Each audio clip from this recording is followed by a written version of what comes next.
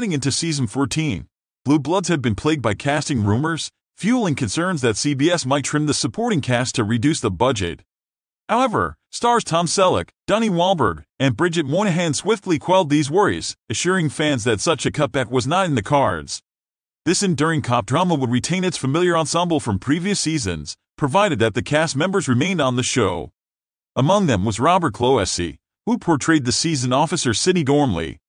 Gormley made his debut in the series' inaugural season and had since earned a place as one of Commissioner Reagan's most dependable and trusted associates, played by Selleck.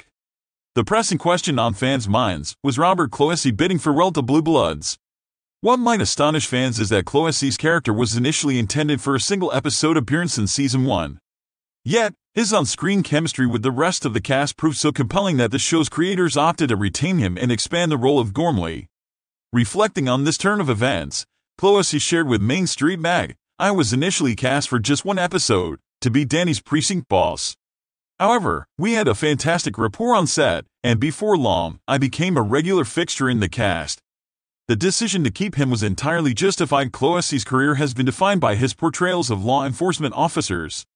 He has donned a badge as Officer Patrick Flaherty in Hill Street Blues, 1981-87, embodied Officer Sean Murphy in HBO acclaimed series Oz, 1997-2003, and even made a brief appearance as a police sergeant in the Marvel Cinematic Universe installment, The Avengers, 2012.